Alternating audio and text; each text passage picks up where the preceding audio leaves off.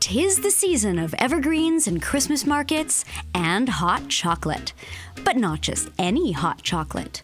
I'm here at Cacao 70, the distillery's newest eatery, for a sip of something special. Concept was kind of to treat chocolate more as an experience. So you get to really treat it as something aromatic, you get to treat it as like a fine dish, something you can sit and enjoy for a while.